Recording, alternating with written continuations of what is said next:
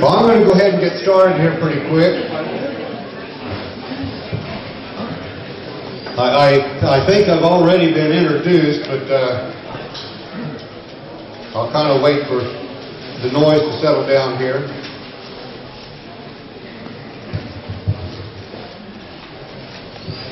Dark up here. Don't be scared. Don't be scared. Well, it's great to be here in Seymour, Missouri, and it's great to be a part of this special event. I don't know where Dave and Connie are right now, but I want to thank them for putting this on. I see Connie over there, and I want to thank them for inviting me to be a part of it. Today, as I normally do, I'd like to talk about moving from production to profit in ranching.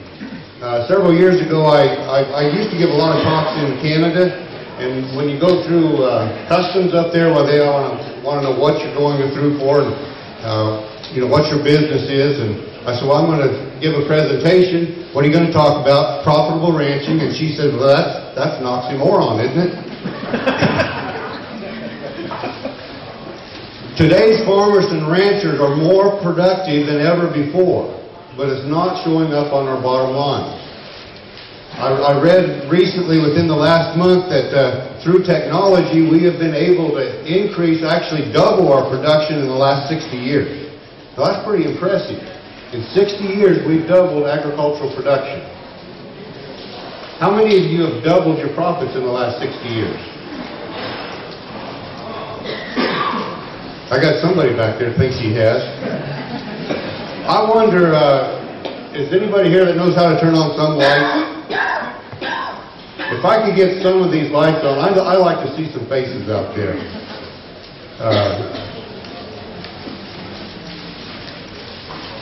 Can you find somebody wrong? Ask Connie to find somebody.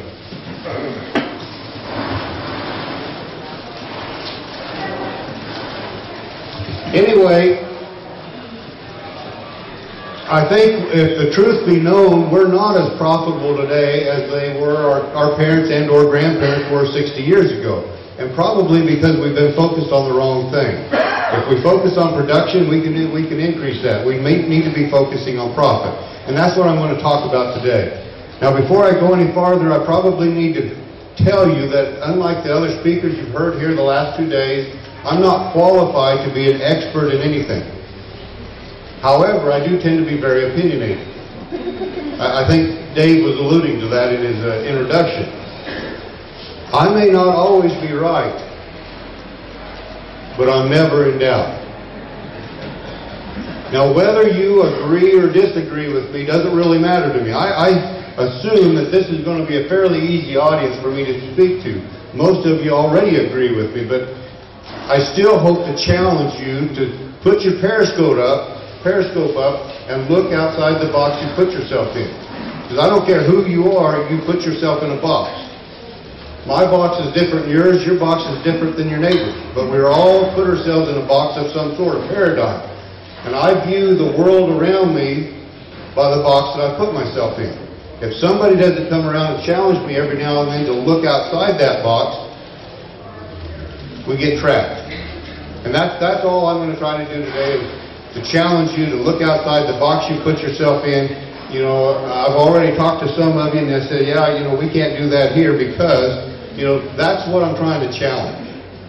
That whenever you think you can't do that here because you're right, but your neighbor may be doing it. Hey, Dave Kreider. Dave. He escaped me again. I'd still like to have a few of those lights turned on back there if somebody could figure out how to do that.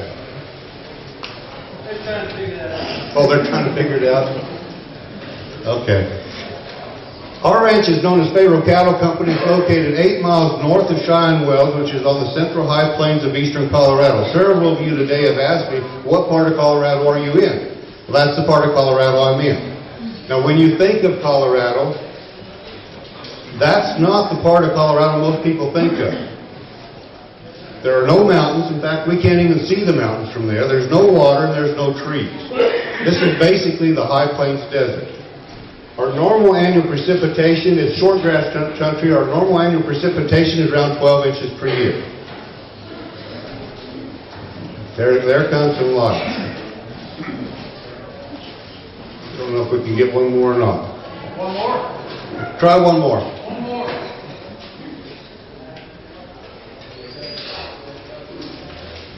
Anyway, we have a commercial cow herd as well as a registered cow herd. We sell around, our seed stock program consists of Angus primarily and red Angus with some Herefords and some composites.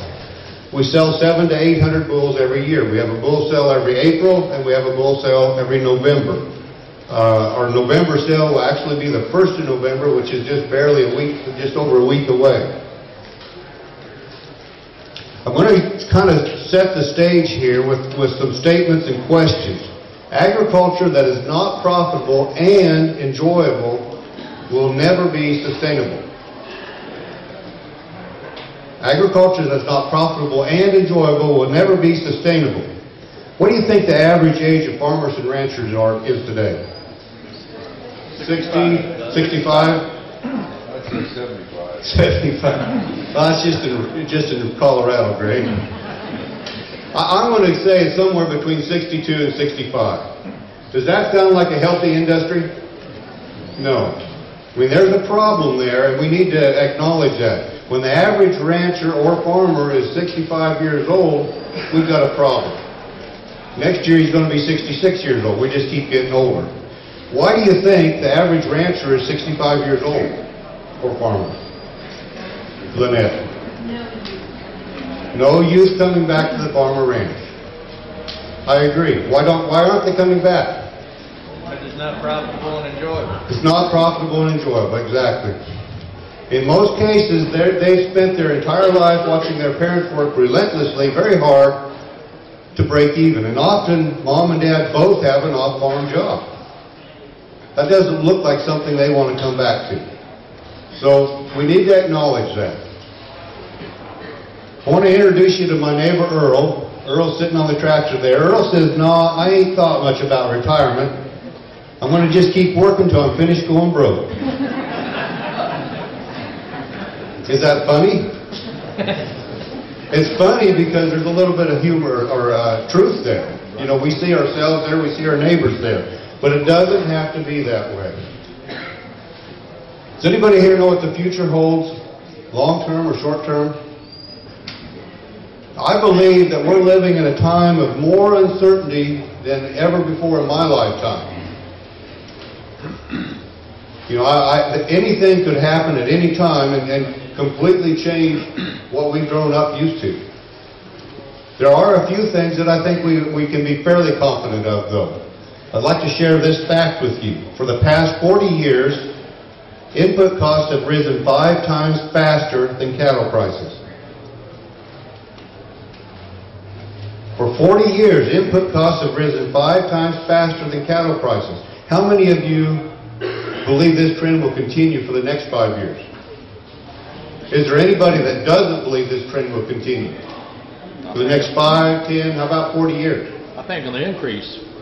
You think it'll get worse? Yeah. Yeah. So what are we saying here? You know, I'm not trying to depress you, but I'm trying to awaken you to what's going on. You know, this is what's going on. We've increased production and yet our profits are going down. This is the reason. And we think it's going to stay this way or get worse. So we're going to have to do some things different or this business is in trouble. I believe the beef industry is at or very near a tipping point, a major tipping point.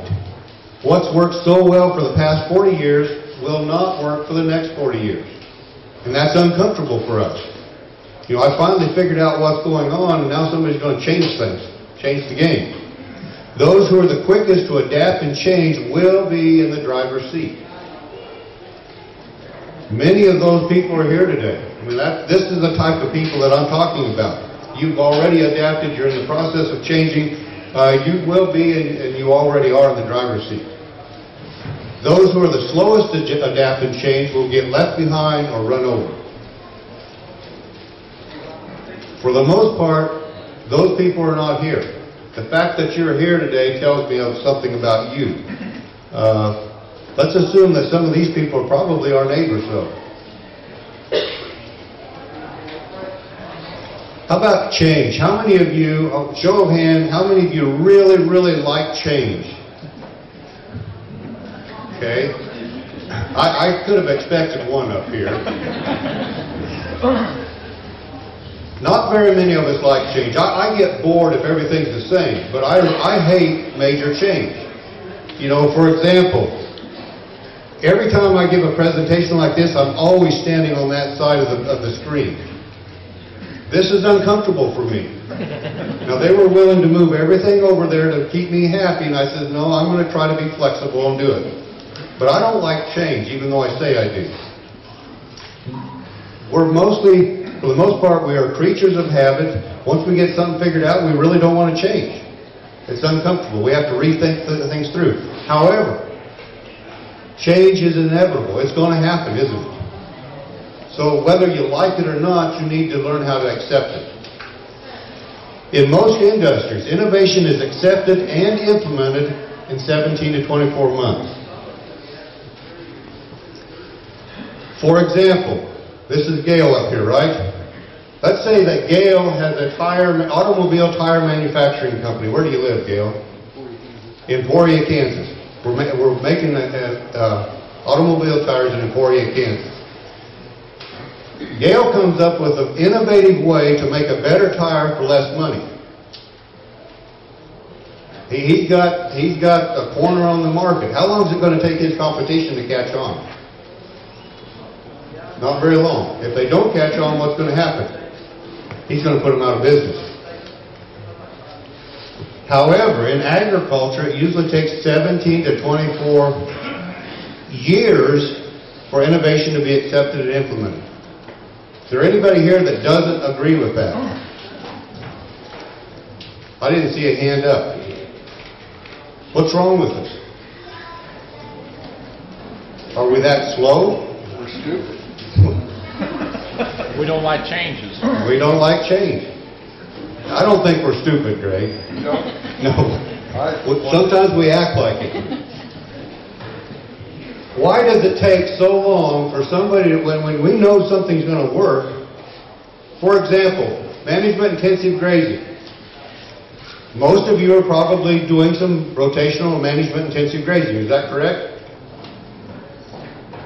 How long have we known, and our neighbors known, that it makes money to do that? Longer than I've been doing it. 25 years. 10 years? 25 years. 25 years? 17 to 24 years. I suspect it's been at least 20 years, and for some people longer than that. What do you think, Jim Garish? We started doing grazing schools in 1990. That was 20 years ago. There are some people in this room who were there 20 years ago and still don't have neighbors or doing anything different. I thought you were going to say they're still not doing anything. She's going to talk about the neighbors today. That's a prime example of what we're talking about here. You know, we've known, and our neighbors really have known too, that management-intensive grazing does work. And yet, they're not doing it. Why is that? What's the big hang-up here? 16-year-old farm. Just paradigms. Paradigm? They want to work, they want to do it like that. A couple of weeks ago, I was with Jim Garish up in Pocatello, Idaho, and was it Mark Brackett? Is that this guy's name? I asked that, you know, are we that slow? What's the problem here? Why does it take so long for us to adapt and change? And Mark Brackett, and it was a fairly slowly, he said, we advanced one funeral at a time. And that's a sad commentary, but I think it's true. The young buck that's out there doing all the work is living in his parents' or his grandparents' paradigm. Not by choice, but because he has to. And as soon as we can realize that, you know, that's the problem, we can move ahead, and it's us old fellas that we've got to realize we're part of the problem. But I think that's more true than we want to admit. It doesn't have to be that way. I'm going to encourage